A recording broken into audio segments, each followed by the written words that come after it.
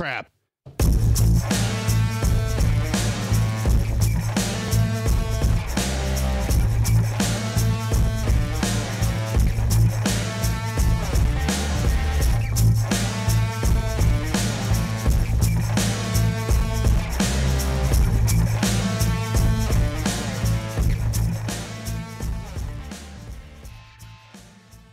You are listening to Amazing Outdoors, episode 34.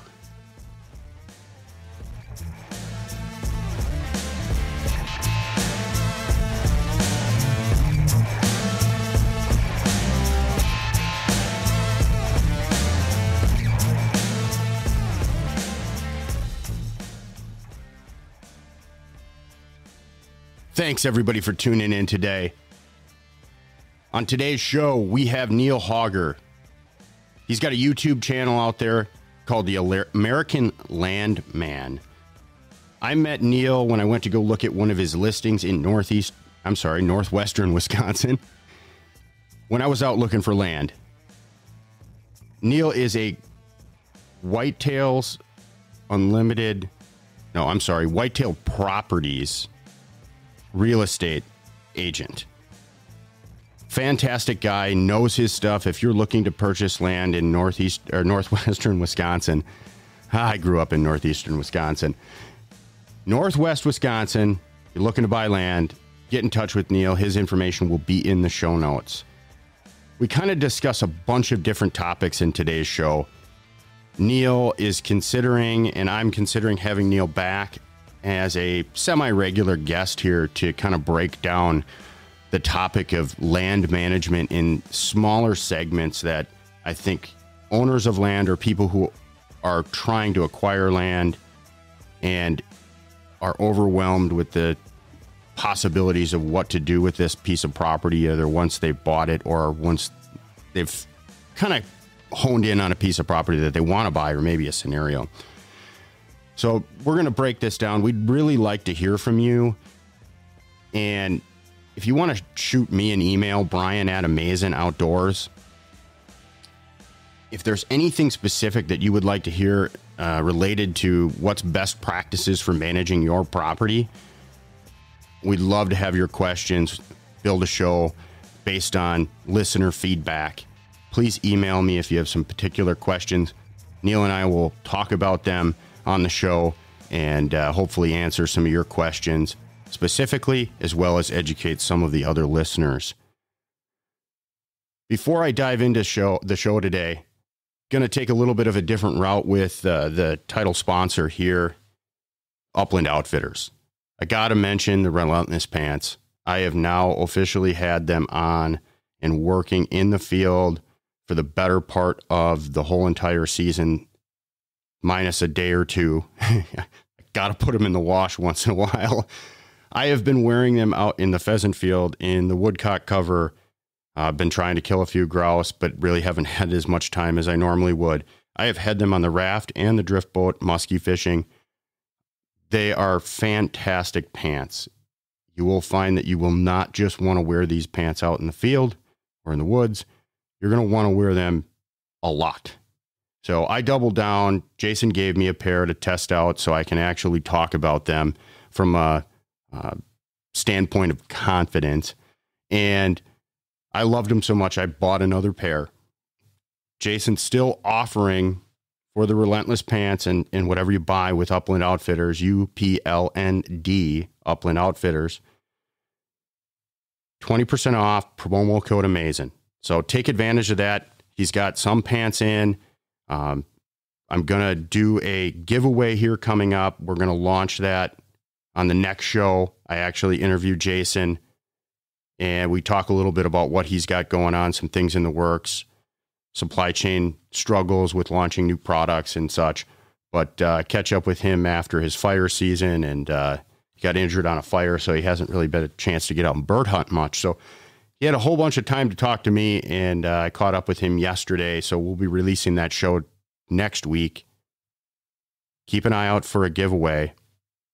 And also remember, if you're going to buy these pants, if you're interested in them, 20% off. It's still available out there for all of the listeners. your friends, whoever you want to use it. Save some money. Get these pants. You will not regret it. Upland Outfitters, UPLND. No A in the Upland Outfitters. We stole it, remember? So, moving on, I do want to mention Chippewa River Custom Rods. Tom has been an awesome partner with me at the guide business and really taking care of me with rods, and I love them to death. The one piece is a crazy nut, awesome musky fly rod. His two pieces are good. The Muskie Saber 4-piece, fantastic rod. And you're buying them, you're supporting a small business. And I think that's really important as well. And that's why I really wanted to mention Tom. If you tell him, I think it might be promo code AMAZING10, you think you get 10% off. If you let him know you heard about him on the podcast, he'll help you out with a discount, I'm sure. Chippewa River Custom Rods. Check them out on the internet. Finally, I will mention River Rats USA. I had Brian Walker up for the Muskie Fly Invitational out of Hayward. We floated in the Rat for 2 days, 3 guys, unbelievable time. Just the muskies were a little bit, well, non-cooperative. What can you do? It's fishing. The long and short of that is we absolutely had a blast in that little boat.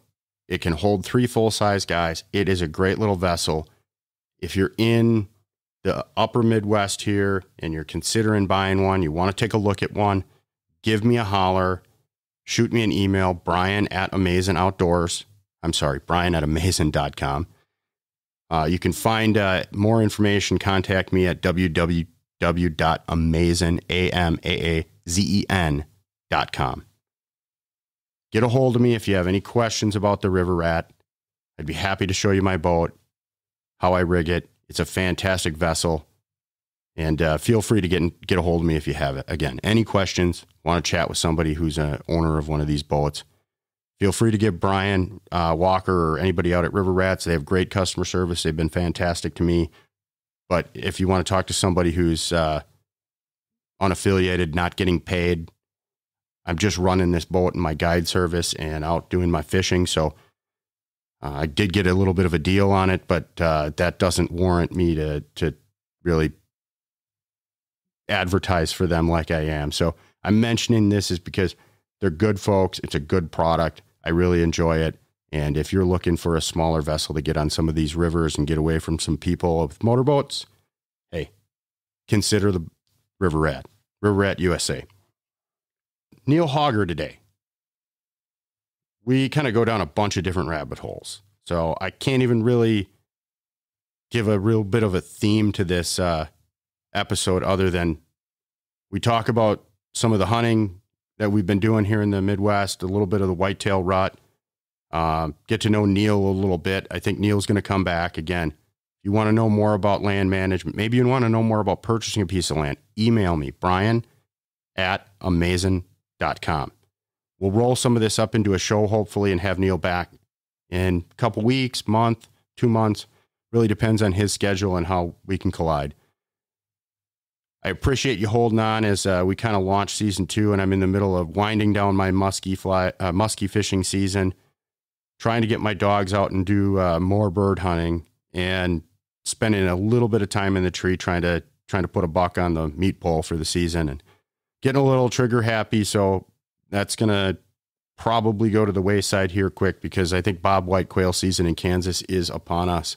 So I will be down there shortly, hopefully chasing coveys of bobwhite. So anyways, let's get on to today's show. Enjoy my conversation with Neil. Keep an eye out next week on Instagram. And for the podcast with Jason of Upland Outfitters, we will be giving away a pair of these pants, and I'll be releasing some details on how you can win them. Welcome to the Amazing Outdoors podcast. Thank you for having me, Brian. You know, we kind of got hooked up. I was looking for some land, and you've done an amazing job kind of carving out a brand for yourself and kind of utilizing some of your expertise. in a different way than most people are out in the market. You're a whitetail property real estate agent, but you really kind of brand yourself as a land management specialist or a land specialist. And when I was out looking for land, Neil, that really resonated with me, given the fact, I'm a huge outdoorsman. I'm looking at, I looked at purchasing some land, and I wanted somebody who I felt was kind of on par with me for my understanding of what both hunting and property development could potentially be long term. So can you give everybody a little bit of an introduction? We've stayed in touch. I ran across you in the Bear Woods while I was out grouse hunting this fall, and we kind of got reconnected. And to make a long-winded introduction here, I really liked, again, kind of the way you've branded yourself, what you bring into the table for buyers out there, or just educating people about land. So can you give the listeners an introduction to yourself, kind of what you're doing today and kind of how you got there? Okay. Yeah. Well, it's kind of odd that we just, on all the back roads of all the places that we could have both been on that day, we literally crossed paths walking. I was bear hunting and you were grouse hunting, and what were the odds of that happening? But yeah, so I work for Whitetail Properties Real Estate. I'm a land specialist real estate agent. That's what I do for a living. And as you kind of alluded to, I've got a blog called The American Landman, and I talk about buying, managing, and selling land. And it's been, that brand is, I'll kind of dive into that a little bit later. Well, Neil, real quickly too, you do more than just, educating people on buying land. You do everything from, land management too, setting up your food plots or things like that, giving advice on how to really groom that piece of property that you've purchased as well. Yeah. Well, the American Landman is a concept. It's not me. And I think people confuse what I'm actually trying to get done with that name, but I don't know, people turn it into different things, but I'm Neil Hauger, number one, and I'm a land specialist for Whitetail Properties Real Estate, foremost, and maybe number two.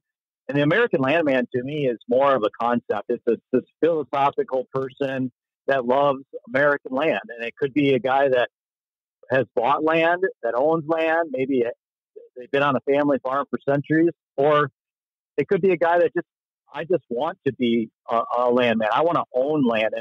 And that kind of has resonated with people. I've got calls from all over the world from people that say, hey, I want to own American land someday. It's my dream. And so they're kind of drawn to that concept. So it's kind of, now that I'm getting a chance to talk about it, just to make it clear to people, I am not the American landman, the only American landman.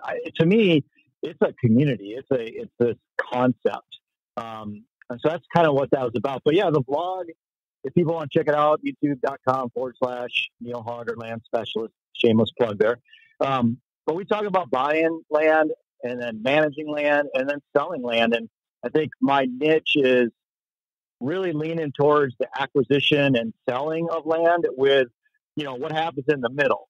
And I always try to talk to people and educate people on the opportunity of land brings, the wealth building, how to improve it, how to force equity, and how to enjoy it. Because some of my short videos are just me hunting and me, showing people what I've done on my property with the animals that I'm seeing.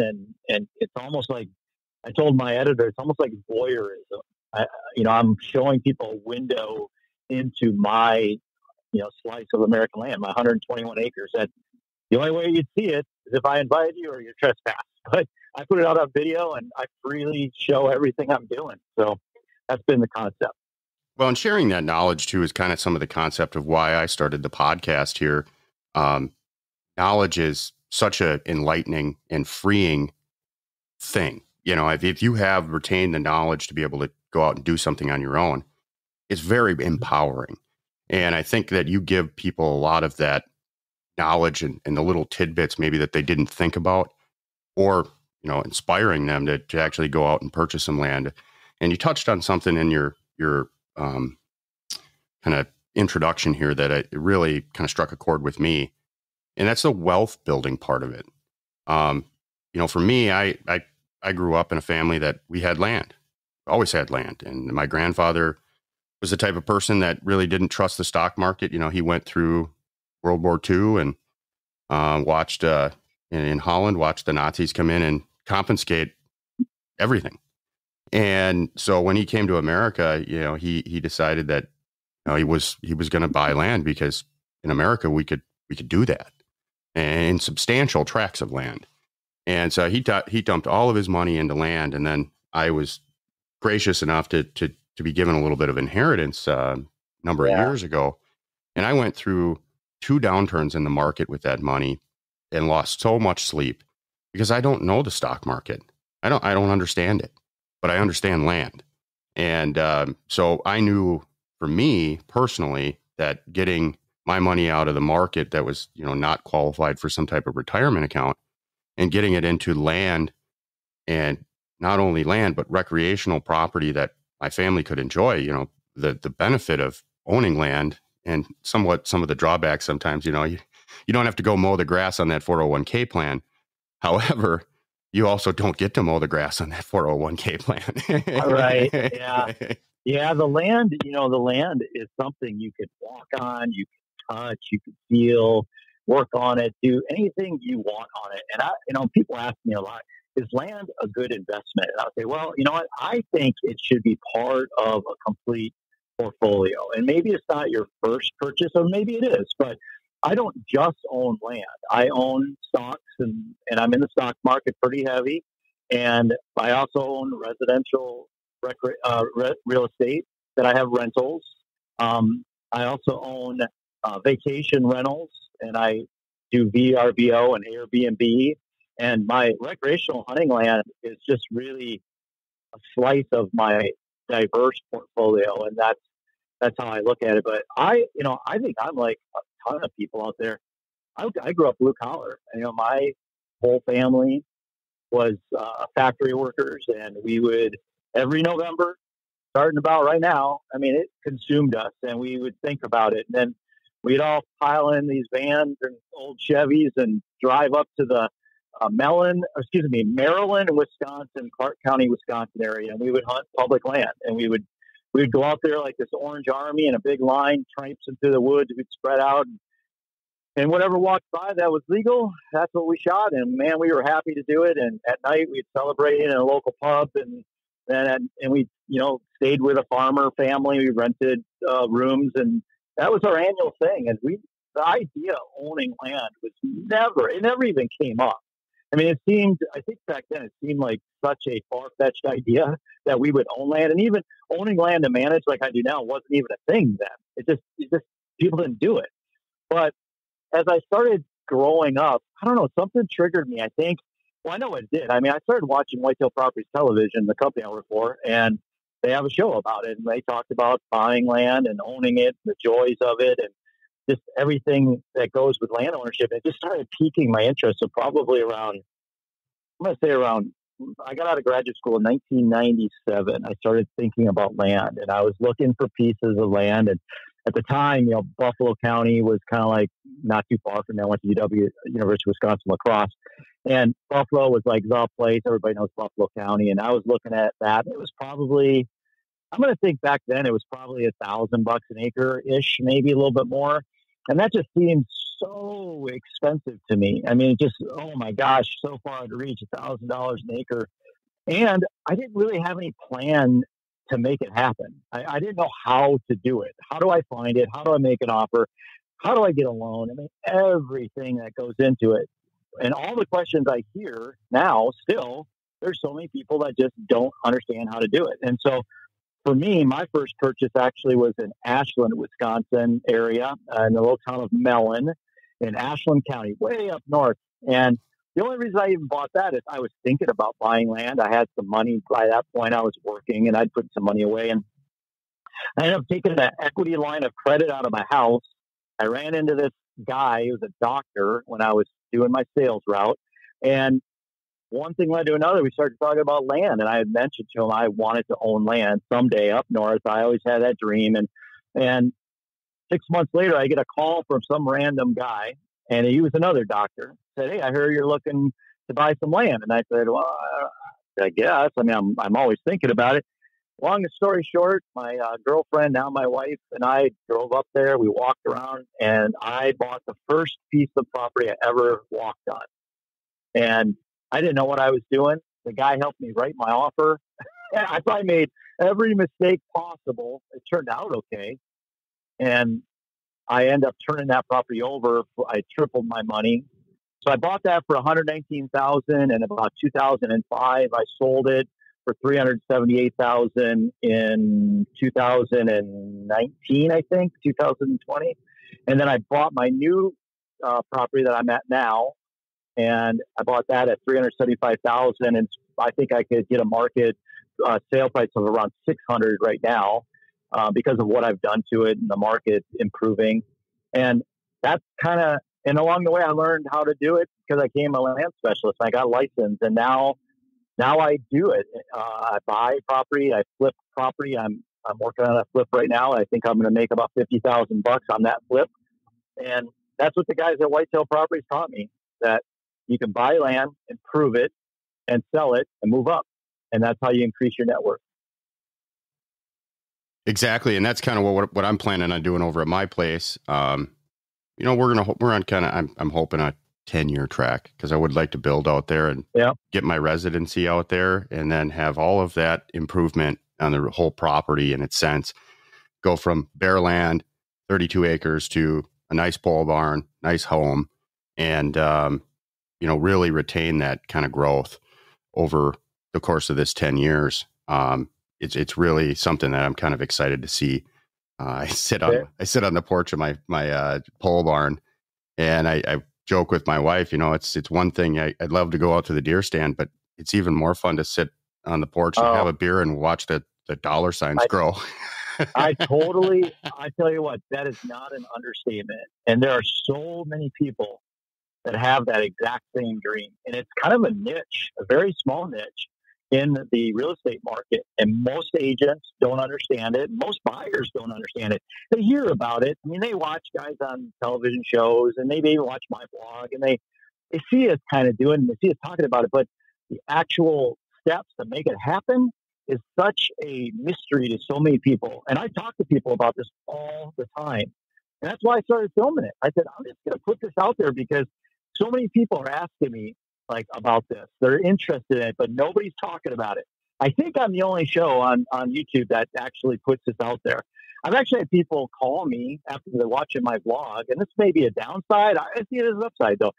I'm on your farm on the edge. I'm driving the roads around your property. I'm on the southern side. This guy called me, and he says, there's a 160-inch buck in the field. And at first, I got a little creeped out that somebody actually found my place because of me talking about it. But then on the other hand, I went, well, that's cool. You found my place because I was talking about it, which is the reason I did it. And I've had people in the industry say, do you really want to tell people how to do this? And I'm like, yeah, I do actually. Because I think the more that you give, the more you get. 99% of people are probably never going to capitalize on what I did, but that 1% that I can help unveil the secrecy, which is not a secret, but if I could just help somebody do it, I don't know. To me, it's so rewarding. If you look at my Facebook page, I've been posting pictures of guys with bucks, and they're all coming off of properties that I helped them get. First-time buyers. And they're shooting 150, 160, inch class deer year after year. So not only did I help them buy it, I helped them realize these dreams. And then some of these guys, I'm even advising them on how to improve their land a little bit and how to, make it better. And along the way, they're hunting with their family. They're having great hunts. They're killing nice trophies. And they're forcing equity on that investment. And they will make a lot of money on it. So it's awesome. I agree with the concept wholeheartedly. And it's, again, I hate to kind of shamelessly plug my own podcast here, but it's why I started the podcast. Again, it's back to that knowledge piece and sharing that wealth of knowledge with other people. And like you said, 99% of the people aren't going to capitalize on it. But if you can get one person that takes action out of what kind of information that you provided out there, it's really a net positive on the whole community. Really, truly is. And you can take that concept from buying land all the way to hunting, like I've done here. I'm trying to inspire people to get out of their comfort zone and go try something new and grab the neighbor kid or, get somebody else outdoors and get them into hunting and fishing. And it's all about sharing that knowledge and kind of lighting that fire in somebody to go take action. And you're doing the same thing with purchasing of land and helping other people build wealth and kind of that generational wealth, which is super, super important. Well, I've had feedback this way too. It's not all about money. I never plan on selling. And I'm like, I'm not making it all about money. If you buy it and keep it for the rest of your life and pass to your kids, I have a good friend that just bought an additional 120 that goes to his 160. And we talk about it. I said, you bought that a little over market. And so you didn't get any equity. You're behind equity ball right now. And he said, that's okay. I don't ever plan on selling it. And I'm like, fantastic. And we talk about fixing it up. And so I want to make, for listeners that follow me or will start, hopefully, I'm not making this about money, but I am trying to uncover another aspect that nobody talks about, that there is tremendous wealth opportunity that maybe not for you, but for your family. And I think it's fantastic that you could take hold of an asset that you can enjoy and build wealth for your family for generations. But it's not all about that. And the definition of wealth. Because you get to enjoy it along the way and build memories and camaraderie and bring family in and share that experience. That is as rich as life gets. When I tell my wife, like in a couple of weeks, like right now I'm driving to deer camp and I got a guy from Michigan, his son, another guy from Pennsylvania. They're all at my camp. And in 2 weeks, I'm going to have another whole crew, 4 nephews, my brother, a family friend of one of my nephews, and 2 other guys. One guy I went to high school with and his son. And we might have 9 guys crammed into my camp. And last year, we didn't shoot anything. We didn't shoot a single deer. Actually, we got one little small doe that looked like a German Shepherd. But that's not what we remember. Last year was like that in the county we're in. Our camp was the same way. It was like vacant. Hardly anything. The deer absolutely woods were vacant of deer. It's like they all packed up and went to Florida. I don't know what it was, but for us, it could have been. We were in a new area. We didn't know. It was our first time out in public land. We literally just walked out in the woods and sat down in a likely spot. And, it was a tough year. But, but that's not what it was all about for us. I got a stand that I call the 15-minute stand. And it's on one of the properties I lease. And it's got that name because it only takes 15 minutes after open. I mean, I've killed so many whitetails, and now my buddy came up this past weekend, and I'm the kind of guy, I'm a unique animal. I put in all this work and have, a friend or 2 that comes up and hunts with me, and they typically come up for a weekend or something, help me get some of this work done.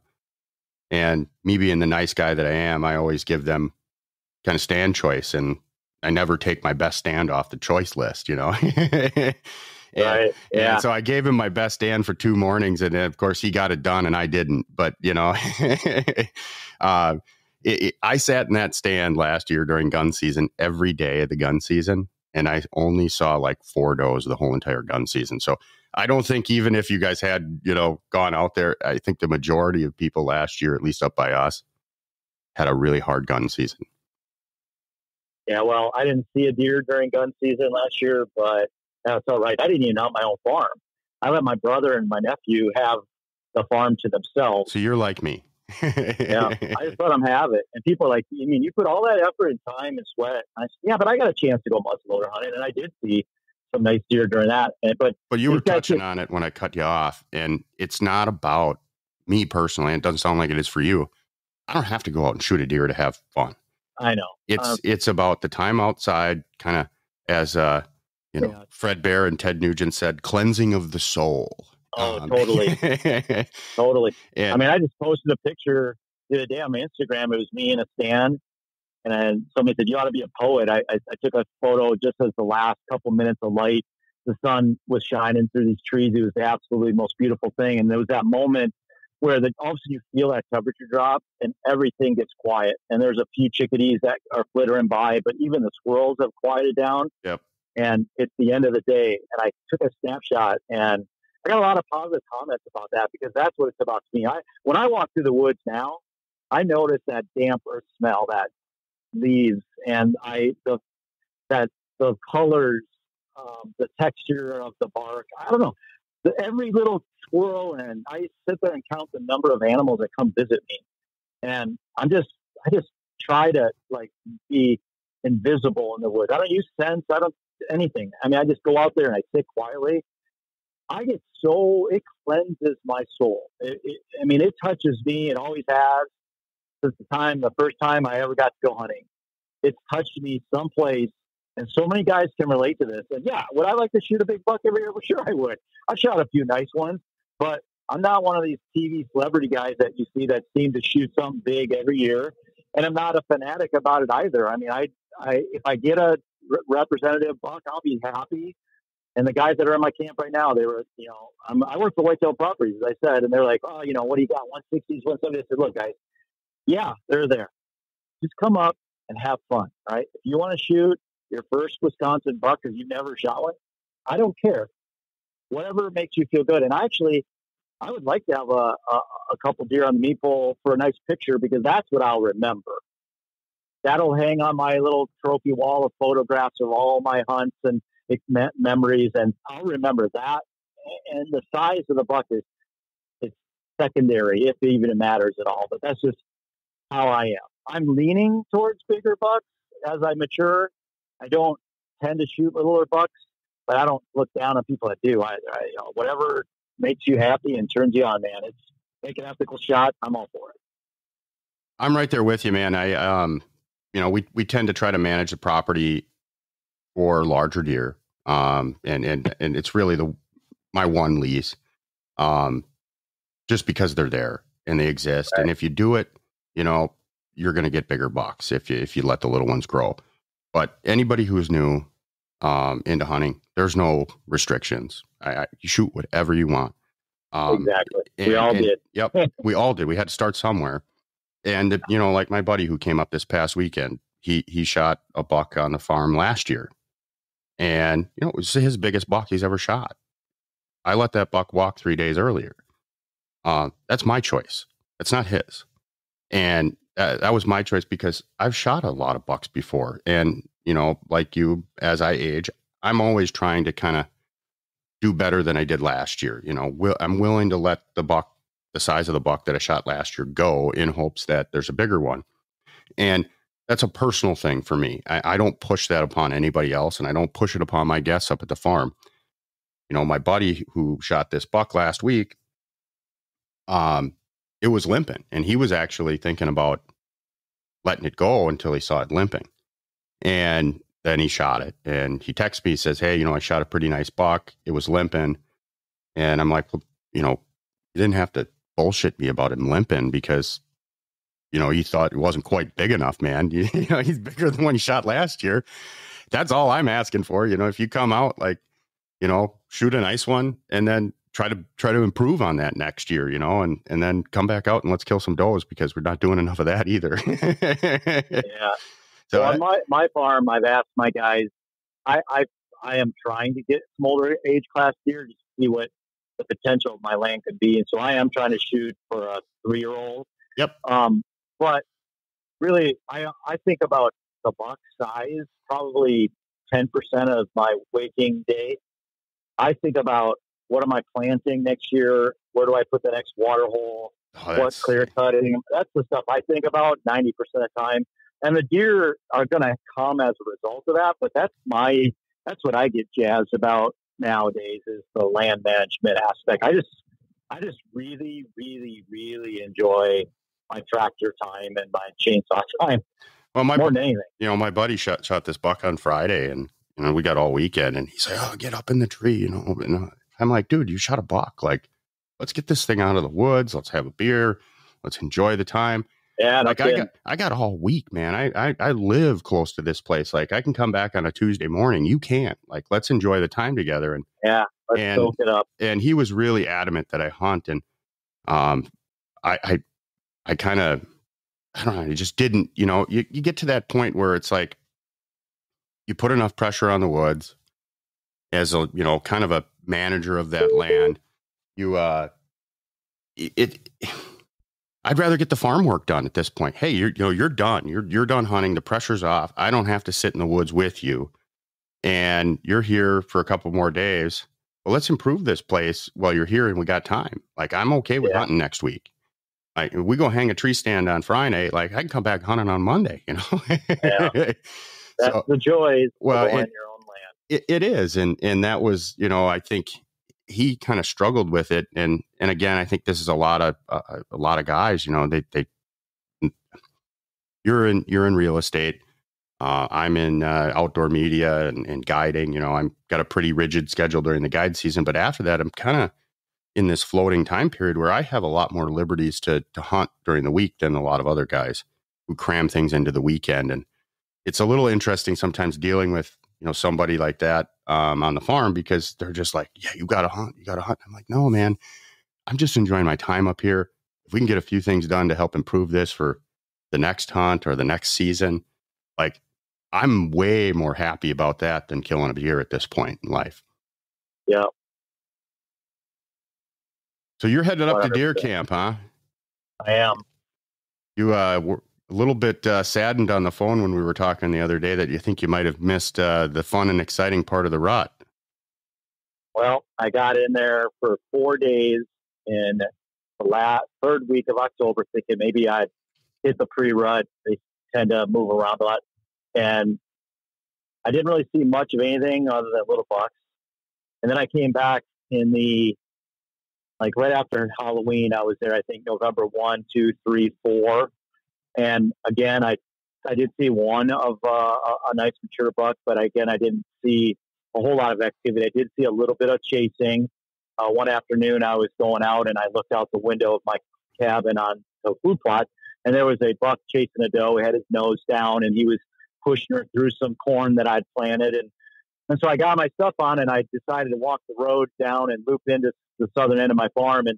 And as I was almost to where I was going to cut back into the timber, I looked in some swamp grass, and there was a really beautiful, probably 135, maybe 140 inch buck staring at me. And I'm pretty sure I had a hot doe, and that's why all that activity. I did have a little buck run by me. And then I had to go the next day because I can't stay hunting all the time. I got to get back to work a little bit and family. So then I see my phone. It's a struggle this time of year, It is. And I think I missed it. But now I'm hearing, maybe they're in lockdown, but that's not so bad. I mean, was it November 9th, I think we're at right now when we record this? Yeah.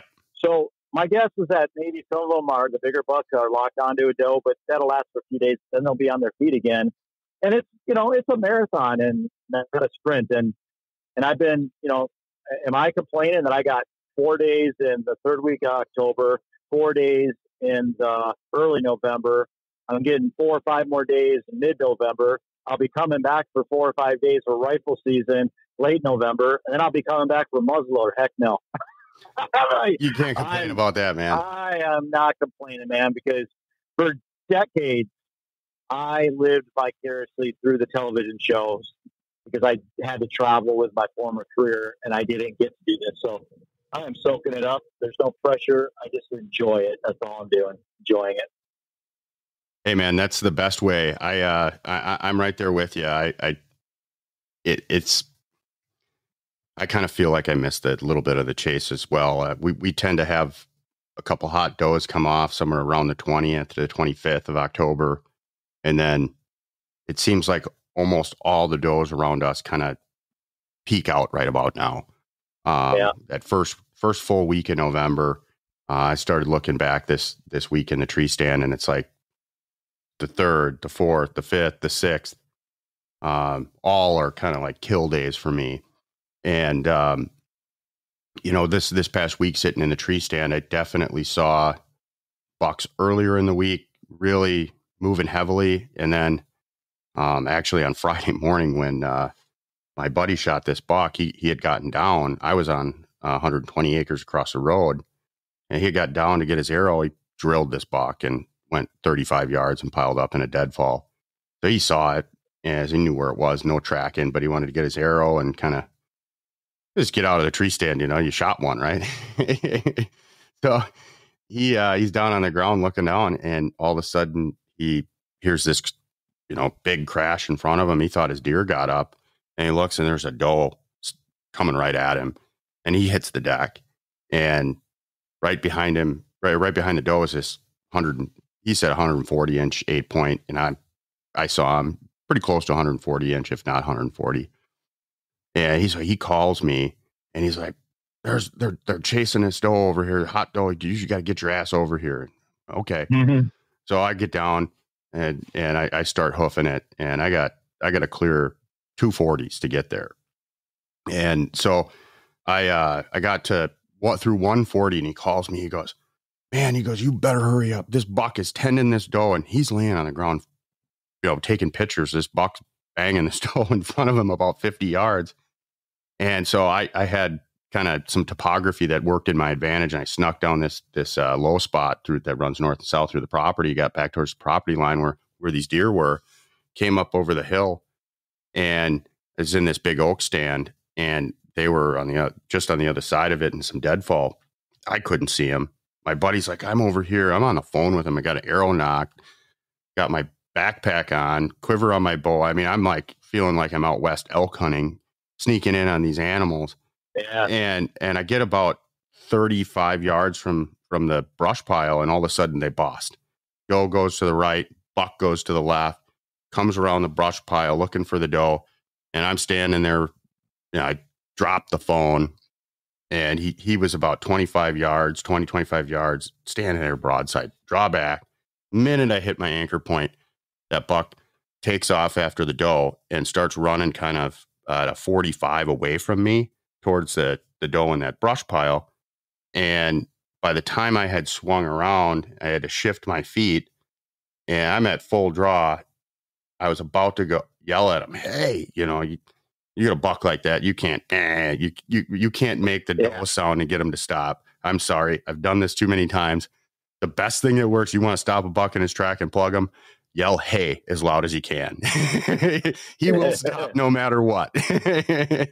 And I was about to just scream at him, and he just stops broadside. And I'm at full draw, clear shot. I put my second pin on, and I let him fly. Well, the minute I watched that arrow sail about 4 inches underneath his belly, I go, I should have picked the third pin down. Yeah. And I ranged it. It was 38 yards ish. And I had used my 30-yard pin. So I blew that. But to the point that we were talking about earlier in kind of that lockdown phase, that buck was locked down. But what happens during lockdown phase, and I think it's kind of a negative connotation with people, is that, that buck is spent. He's already chased all these, he doesn't want to move anymore. And, he's laid up with a doe. That is not the case. Now is the time to be in the woods, because all you need is a hot doe to run by your stand. That's it. Because that hot doe is going to be carrying 1, 2, 3, 4, 5 bucks maybe. And so it's just that kind of luck. This is when luck really, truly plays into the whole game of hunting. I mean, you can set yourself up for everything you want. Build a beautiful food plot, great stands, everything you want. But if you don't have a hot doe, you're not going to shoot one. It's just the way it kind of goes at this next couple weeks here. And like you said too, they'll be on the does, they'll come off. It's a very fluid kind of marathon-y scenario. And I love hunting lockdown because of that scenario. Even in the chase phase, they're up moving around, but the does aren't receptive. So they push them really, really hard. And, they might push that doe across your 40 acres in 5 seconds. It's just the way it goes. So having that good piece of property to hold those deer there is great. It helps, but it really comes down to, is that doe going to run by your stand or not? And did you choose the right stand that morning? Right. Yeah. It's a great time of year to be in the woods, man. Yes, it is. It all, minute by minute, it can all change. So I'd like to touch on a couple things. You and I have talked a little bit kind of offline, and I think you offer some stuff that and being, Northwest Wisconsin guys, you have that land management specialty of giving people advice on kind of what to do with their property. And, I think there's an opportunity here for us to both create some content, but long term, I'd like to get you back on the show and stuff and talk about more specific topics. But one of those specific topics I have that, maybe we can BS a little bit about today and kind of tease another episode in the future is guy buys a piece of property. Now, what does he do with it? And really specifically, for me, I'm looking at putting in, I've got, roughly 15 acres of old growth pasture and 15 acres of timber. And I really want to do something with that old growth pasture. But there's so many options. There's so many different things. You can get for me, a pretty good pheasant cover by me. I can get the Pheasants Forever guy to come out. I can, do one of their programs and get some native prairie grass put in. There's drawbacks to that. I'm kind of more of the mindset that I'd rather just cut it on my own, because then I have all the control and I have some government program I have to exist within. However, again, there's drawbacks to that because I end up paying more taxes. So have you worked with people that are kind of in my scenario, and what kind of advice could you give to somebody that wants to take a small old growth pasture and kind of build that into both kind of a bird and deer haven going forth in the future? What are some key points that you think people should consider? Well, I'm going to take a slightly different direction than maybe what you have in your mind. Sure. That's fine. I'm going to answer your question as best I can.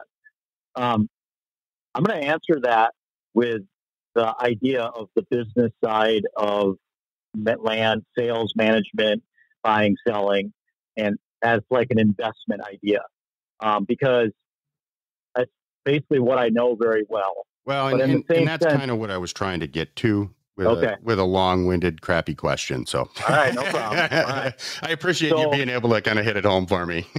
Yeah. All right. So this answer can apply to a 20-acre parcel. It can apply to a 400-acre parcel or bigger. It's the same concept.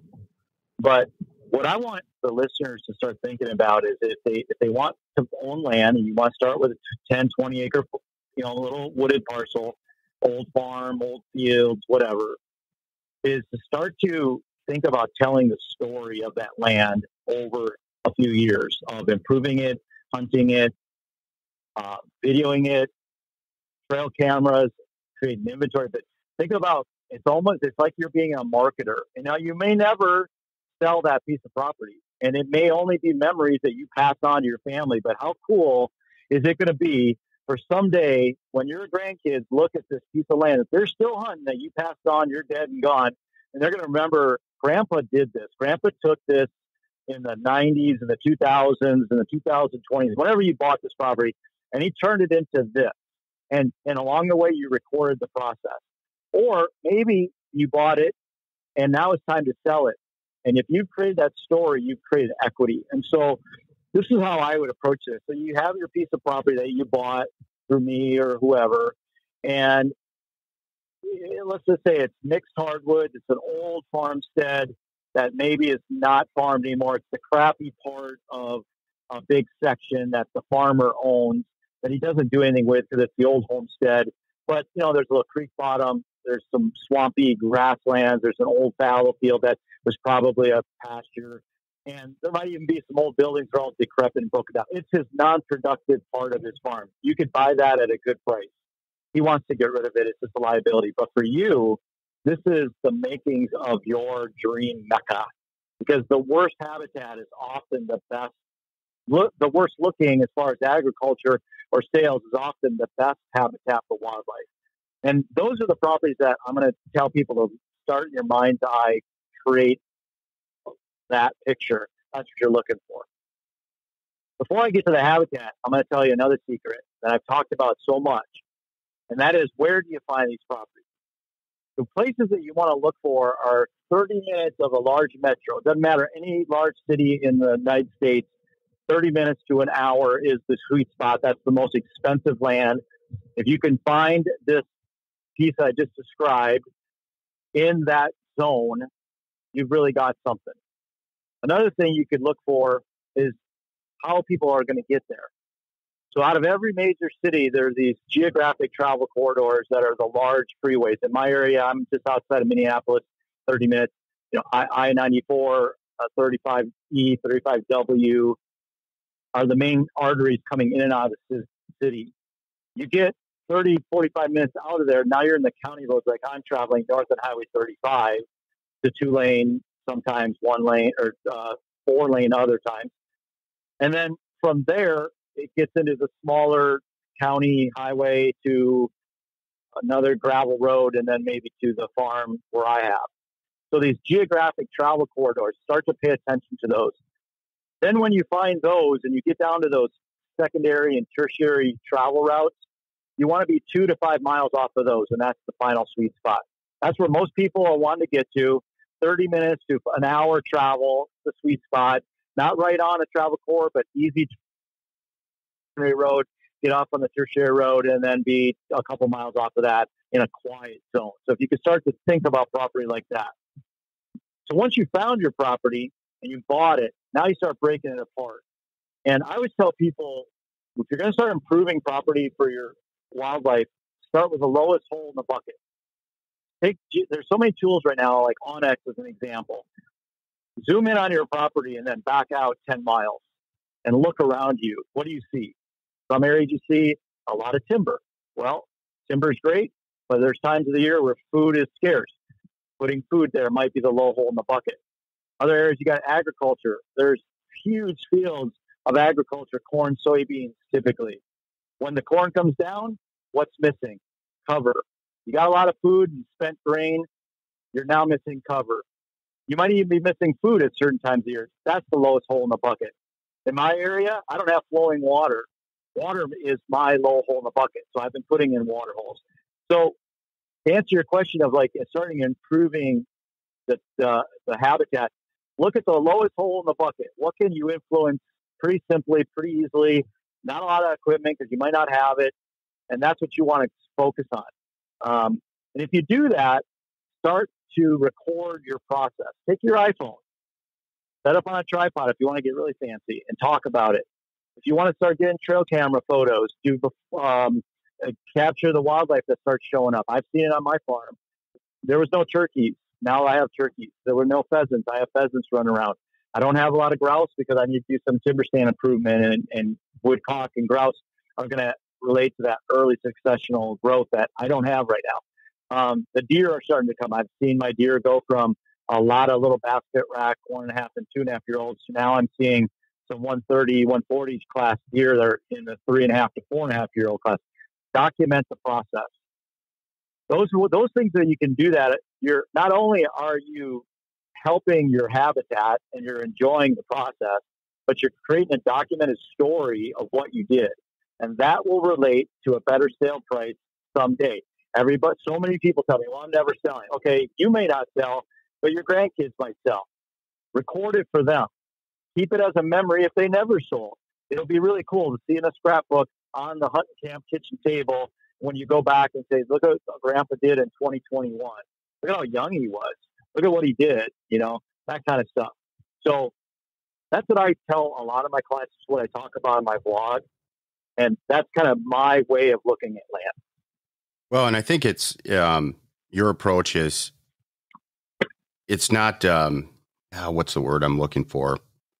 It's not as tangible and intrinsic as the land itself. What you're talking about is the memories that come with it. And again, we're talking about the richness of life. Those memories are what really truly makes you rich, because you get to pass those memories on to the next generation. The legacy component of all of that is, I think, often not the forefront, and it should be. I agree. I do agree. And I'll be honest with you, though, I get a little grief from my family when I sold my farm up in Mellon because I built a cabin and everybody came in my hands. Prints are in the cement with my kids. And when I went to sell that, you know, I know my older brother, if you ever listen to this, would be nodding his head. He was kind of hurt. I sold the farm that his kids shot some of his first year, and we had a great time. I can tell you also, though, that when I moved up into my next farm where I'm at now at Indian Creek, the comfort level, the quality level, the experience level moved up a notch. And they're having just as good a time there. And I'm also increasing my wealth and my net worth by doing it and documenting along the way. If I never buy another farm, I'm not saying that I'm going to regret that I didn't buy another farm and roll up and make the money. He doesn't really get it. It's my thing. I enjoy doing it. I love hunting, and I've matured in the business side of owning land as an investment. I haven't lost sight of the enjoyment side, but I am looking at it as and then part of my investment portfolio, and I'm moving up. I've now got my eye on a $1.3 million farm. And if I sell my farm and I might sell some of my other assets that I own, I might buy that for cash. I didn't start off with 1.3 million. I guarantee I didn't. When I bought my first farm at $900 an acre for $119,000, that was a lot of money to me. I was wondering, how the hell am I going to make these payments? But over time, doing what I'm kind of talking about here, I am moving up, and it keeps getting better and better and better. That's just my maturity. That's how I've matured over the last 20 years, owning land and hunting, and increased my net worth in the process.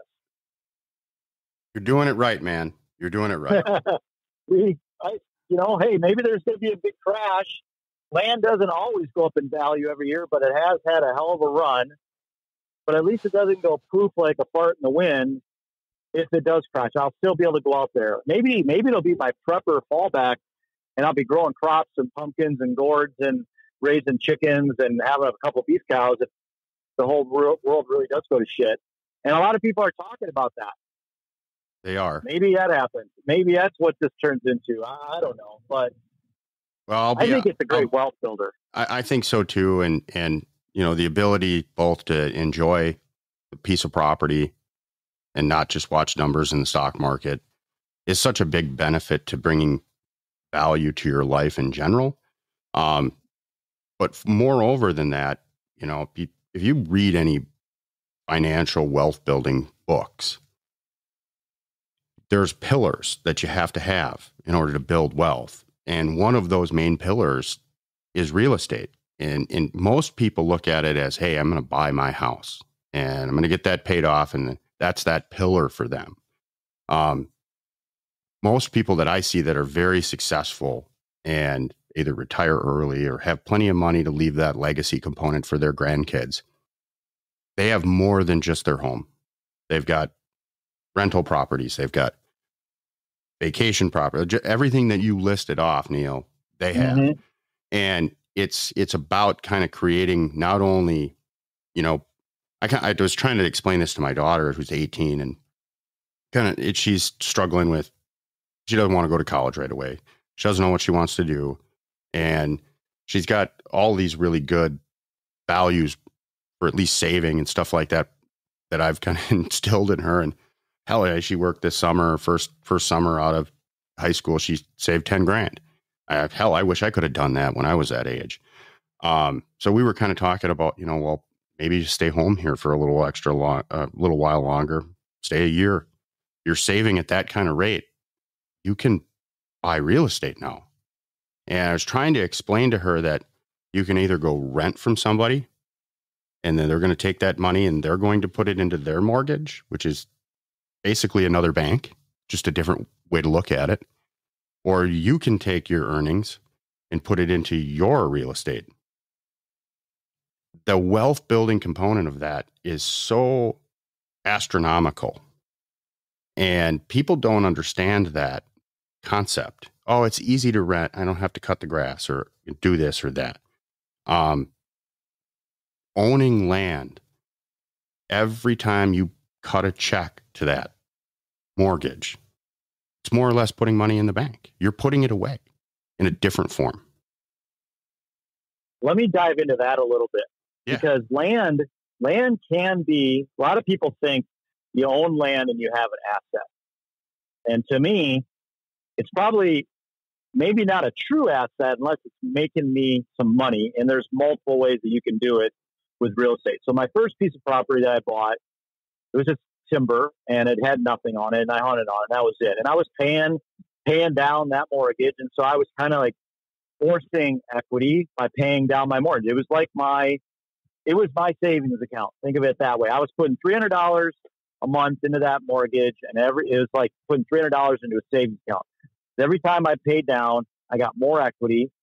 I started off with, not roughly, this was just for the sake of this argument, I started off with $119,000 of debt, and after 10 years, I paid that down to $70,000. So I had $40,000 of savings, quote unquote savings, i.e. equity. But then I built a cabin. Middle of nowhere, I built a cabin, and I thought, I'm going to rent this thing on these new sites called VRBO. They were very young back then. And I put it up there, and people started coming. Before I got out of there, I was turning away renters, and I was making rent on my short stay stuff. People come in for the weekends. I was making $15,000 to $20,000 a year from my property. It wasn't quite positive cash flow, but it was nearly neutral. At least my land was being paid for. And then, lo and behold, a buyer came along, a pipeline company, said, we want to buy your land. I made up the highest number I think they would tolerate, and I sold it, and they bought it. I moved on to the next property. In the meantime, when I had owned that land, I started buying rental properties. And this is where people should be taking notes, I guess.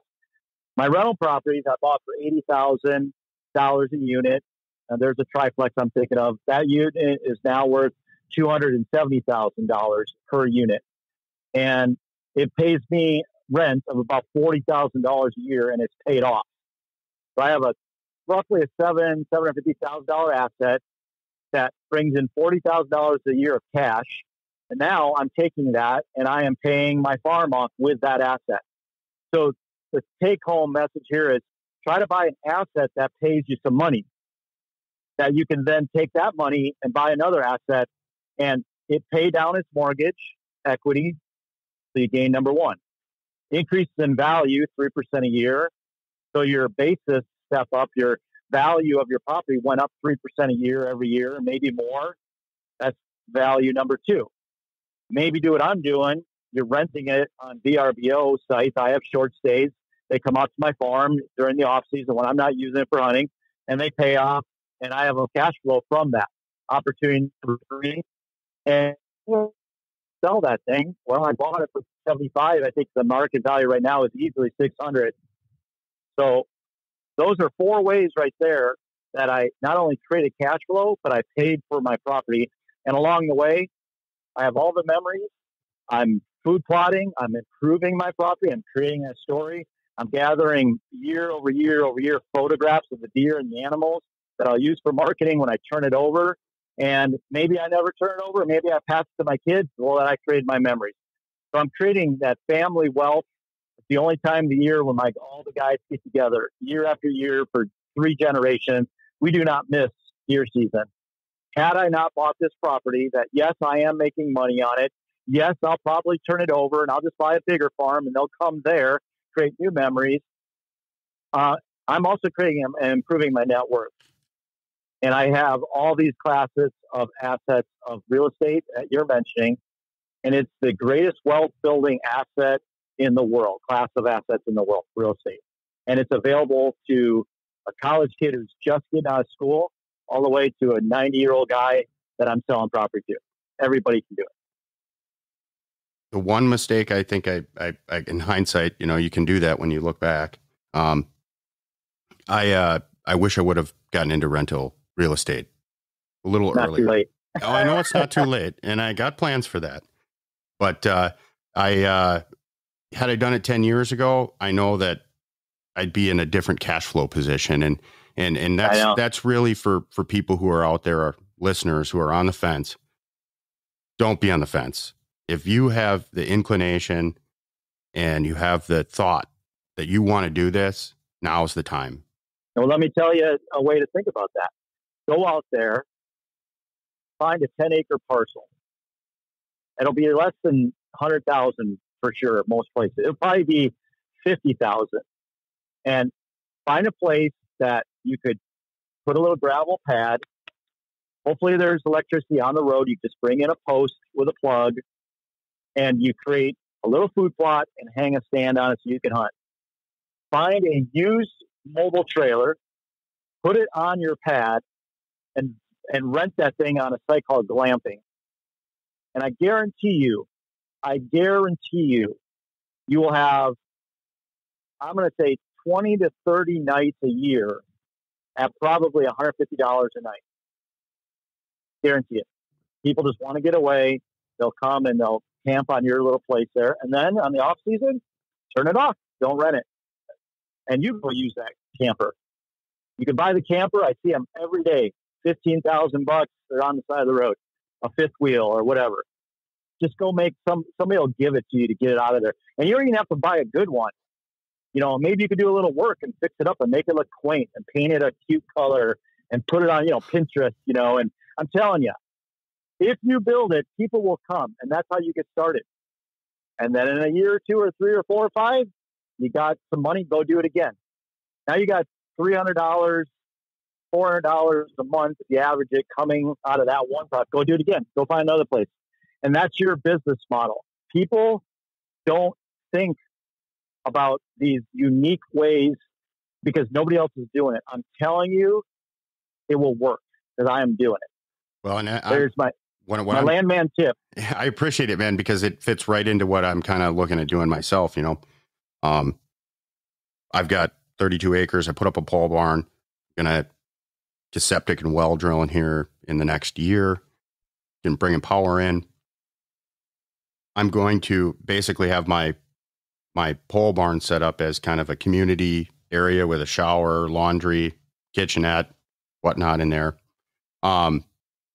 And then because I'm going to do some guiding in the next few years, and I want to have somewhere where people can stay.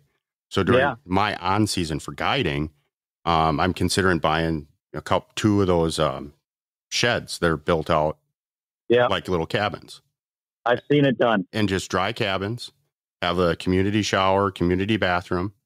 Yep. And I can, have my clients come up and stay in those from, September 15th through December.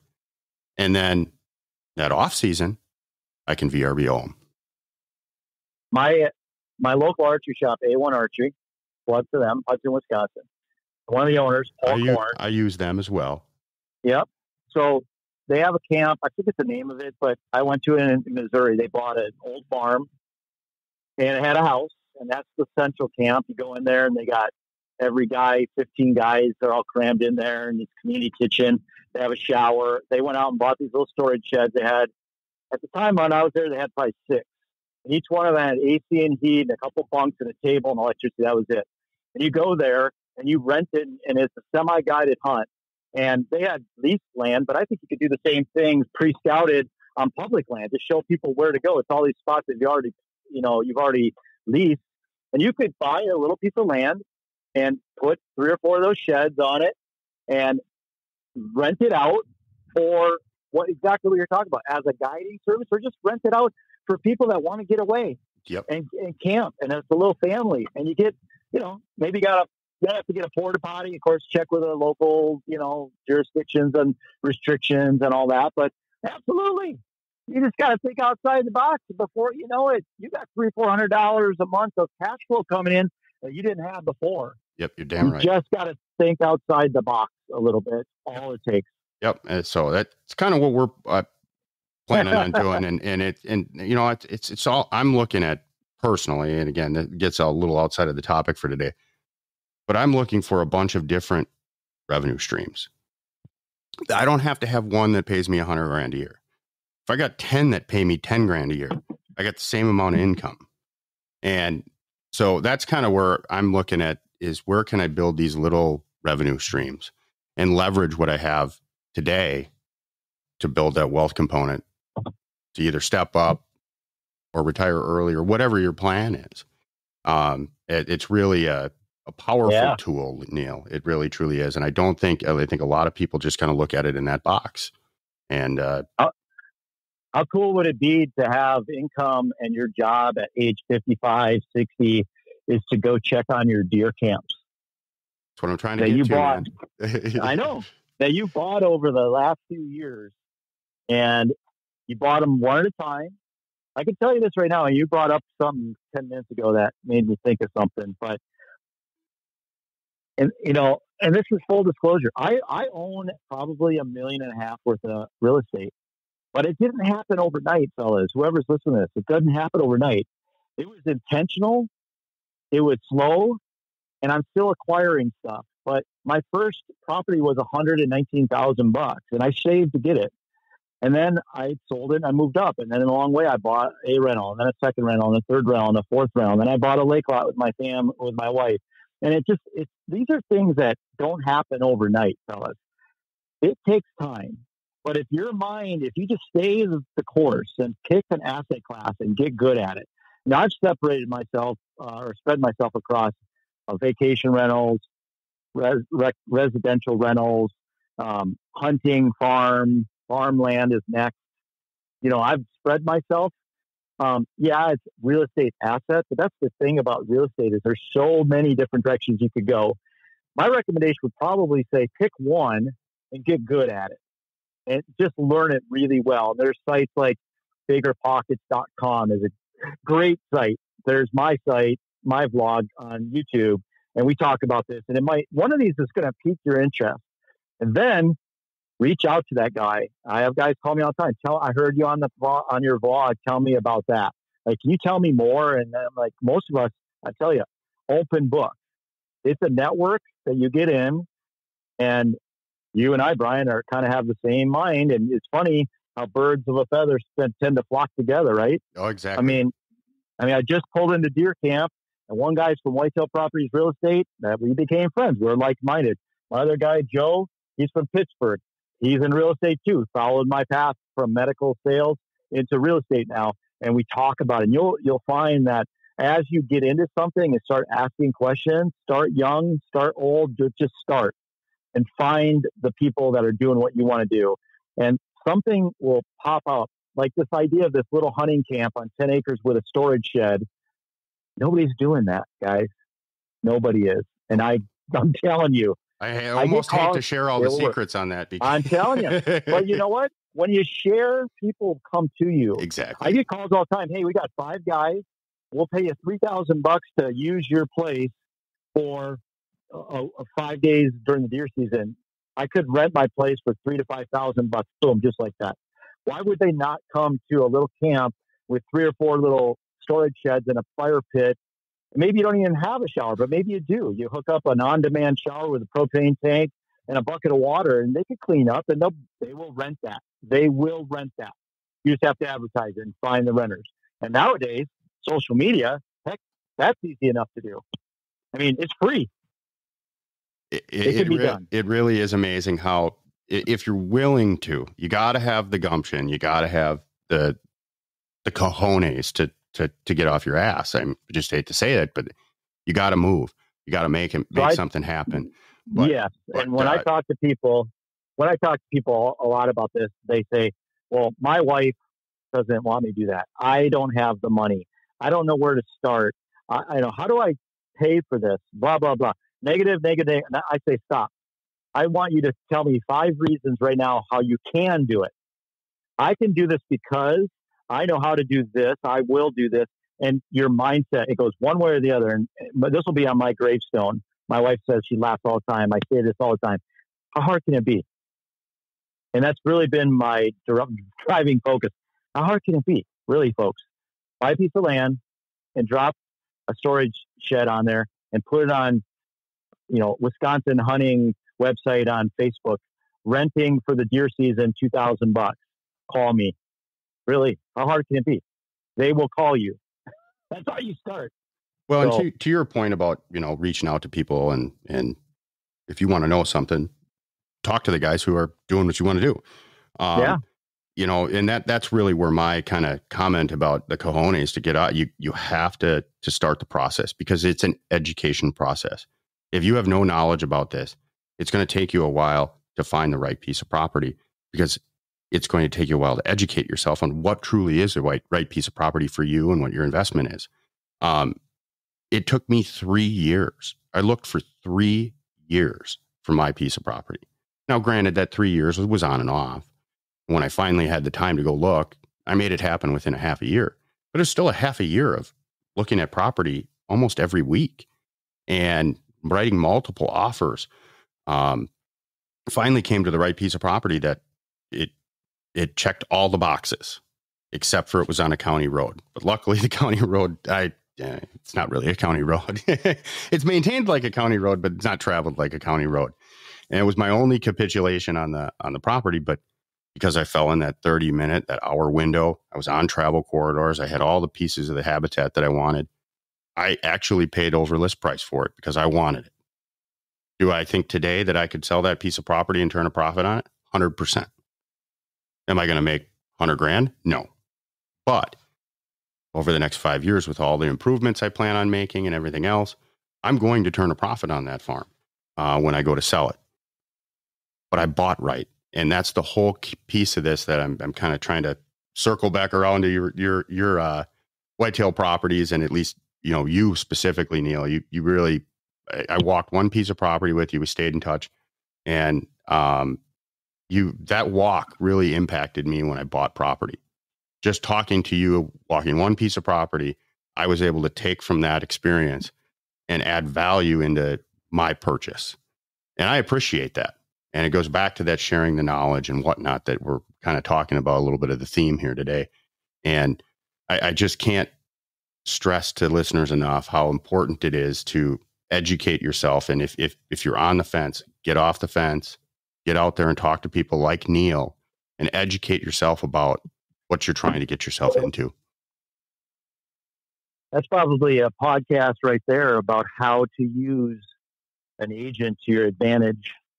And I picked up a couple things based on what you just said and our experience together and how we've known each other that I think would be beneficial. Maybe if we do this in the future, we dive a little bit deeper, because we kind of been scratching the surface of, everybody should do this, but you just mentioned some things that I'll be upfront with you. I think you did it wrong in a way, but in the end you got what you want, but I'm a unique animal, man. I was willing to put in that legwork, and that's the thing, the one thing that I bucked from what you told me was I was using multiple agents, and that is, I know, something that you've stressed on, that it's not as beneficial to you as a buyer. But again, unique animal. I had already kind of for 3 years been dealing with agents on and off, and I kind of knew where I was at with my purchase, that I wasn't going to get a ton of attention from an agent. I was looking to spend 100 grand, and when you got guys looking to spend $500,000, just the bottom line right. You get more commission as a real estate agent. That's true. It gets more attention. So I kind of knew, I knew that going in, that I was kind of low end of the totem pole. So I knew I had to work as much as possible. Yeah. And that was the only reason I did that. Now, in hindsight, I probably worked twice as hard as I had to. But I also I knew that I was going to also probably piss a couple guys off if I constantly banged them, because I was very nitpicky on what I was looking for. Yeah.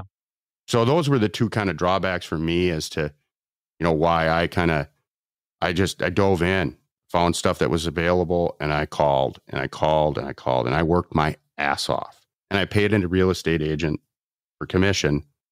Probably didn't earn, but I got what I wanted out at the end of the day, and I'm super happy about it. But that's not how it works for everybody, because they don't, decide to leave their career and have every day of the week to potentially drop everything and go look at property when it comes up. And that's where you really come in. Yeah. And that's the discussion that would be interesting. I think people kind of hear the inside, track of of this business. It's the same amount of work if I'm helping you buy a $100,000 property as I'm helping a guy do $1 million property. It's really the process isn't the same.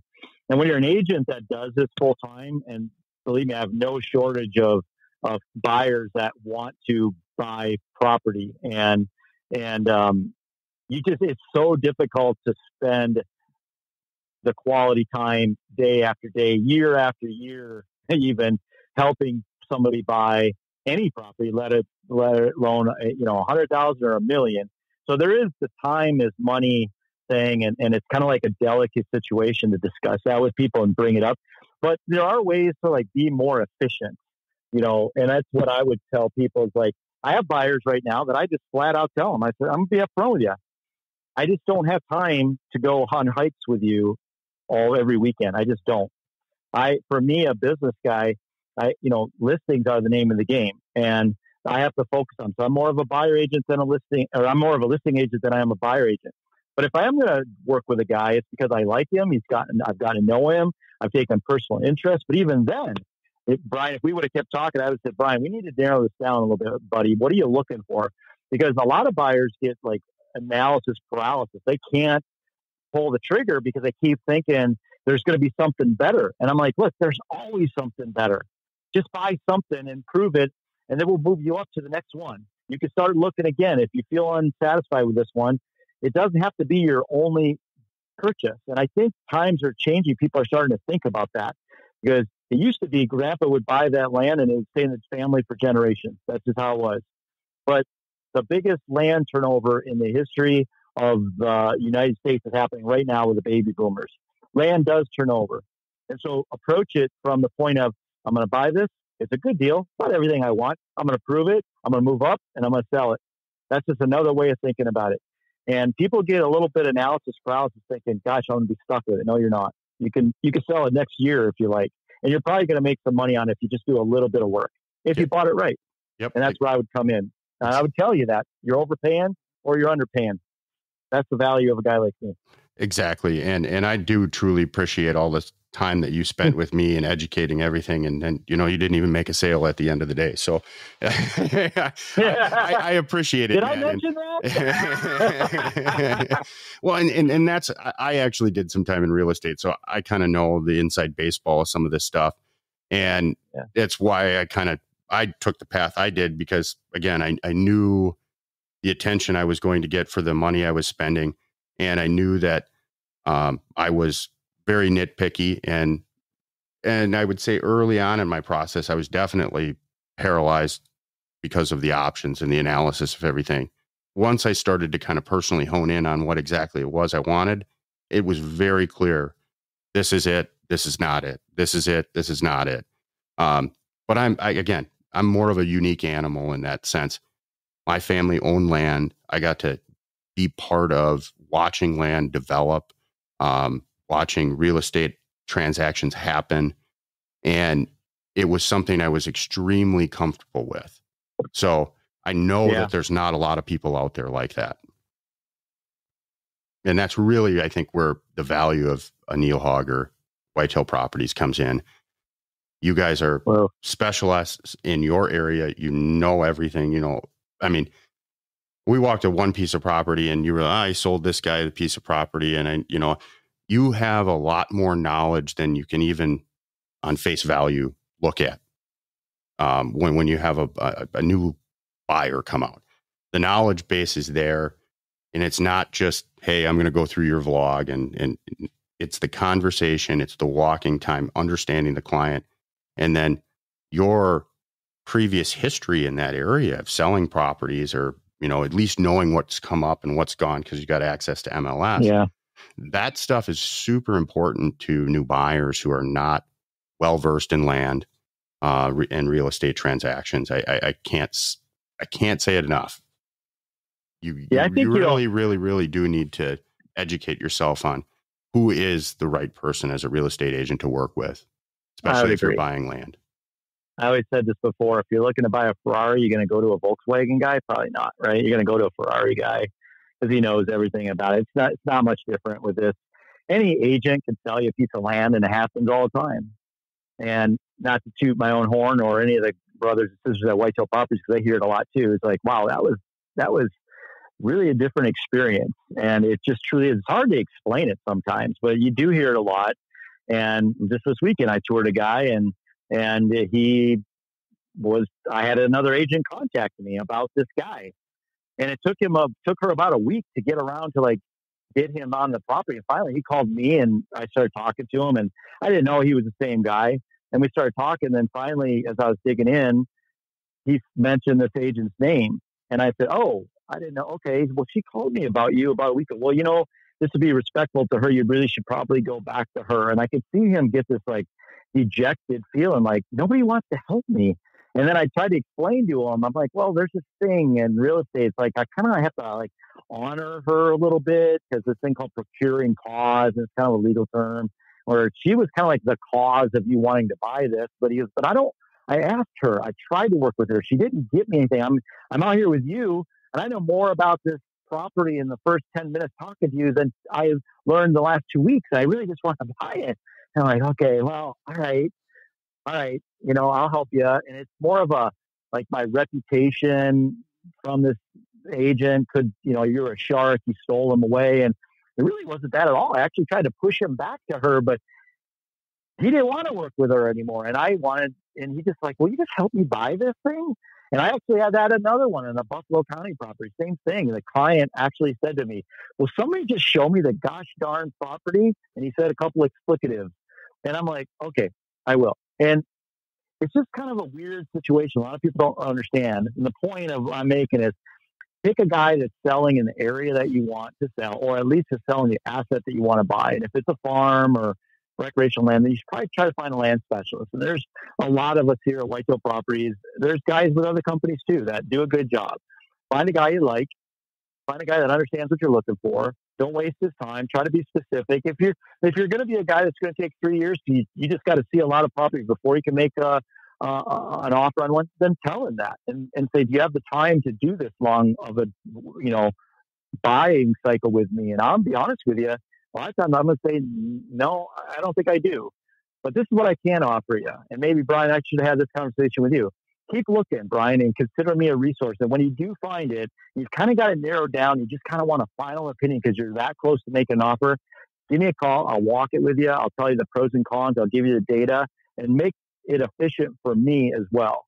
Because as a buyer agent, guys, I might make 2.4%, maybe, but more often I'm making 2%.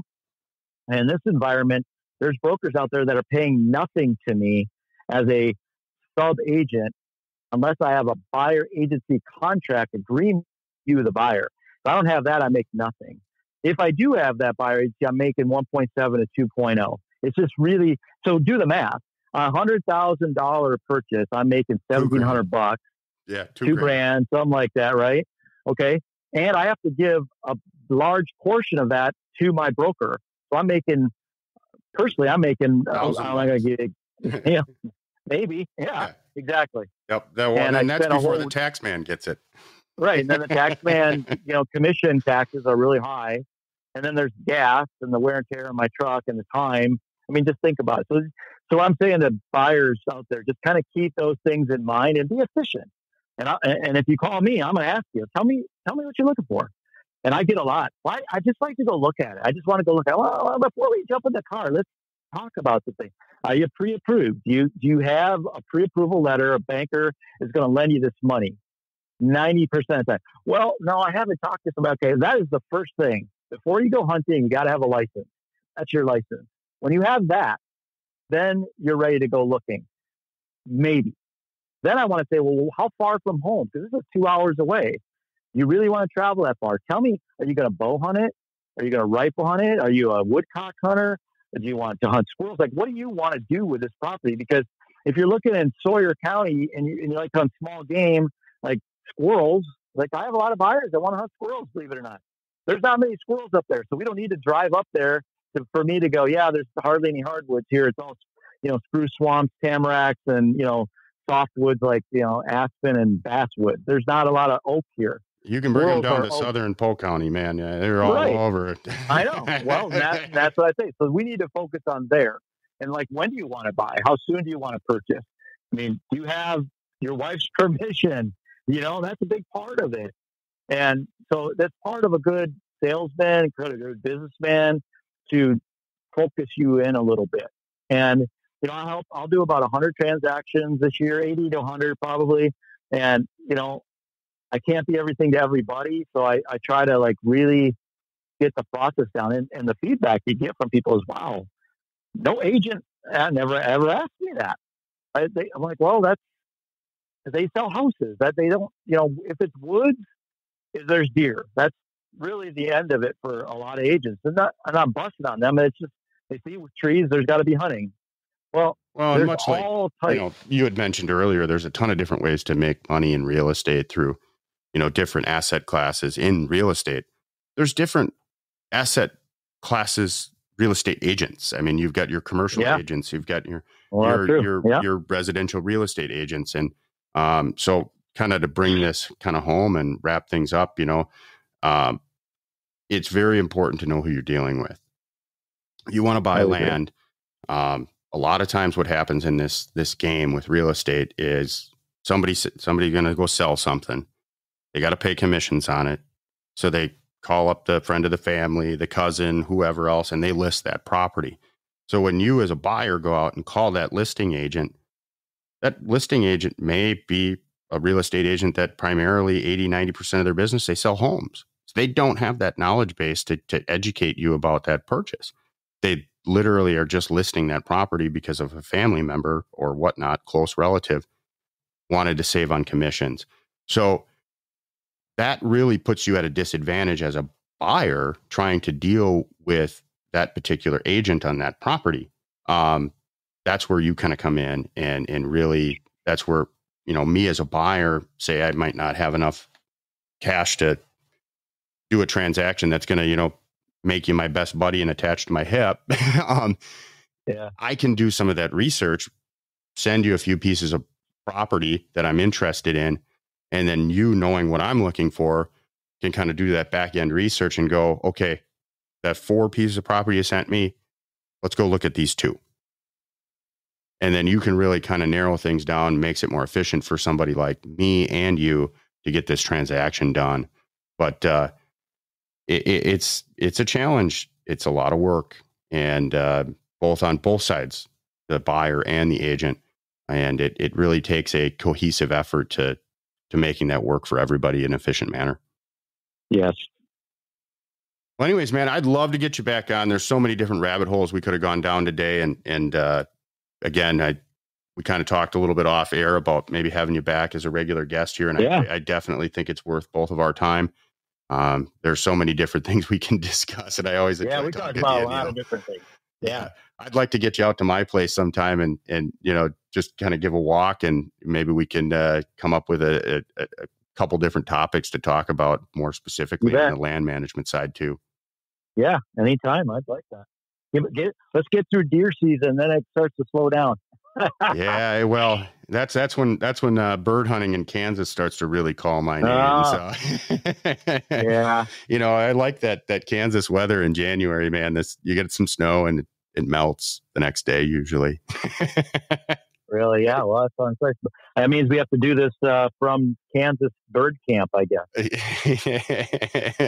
There's going to be a few podcasts, I think, this year from Kansas and bird camp. So awesome, man. Well, hey, I appreciate your time today, Neil. Thank you so much for making some time for me. And let's stay in touch here over the next week. Hopefully we both have some bucks hanging. All right. I'll send you some text pictures. I enjoyed the time. Sounds good. I'll stay in touch here, and good luck hunting this week. All right, buddy. Thank you. Thank you.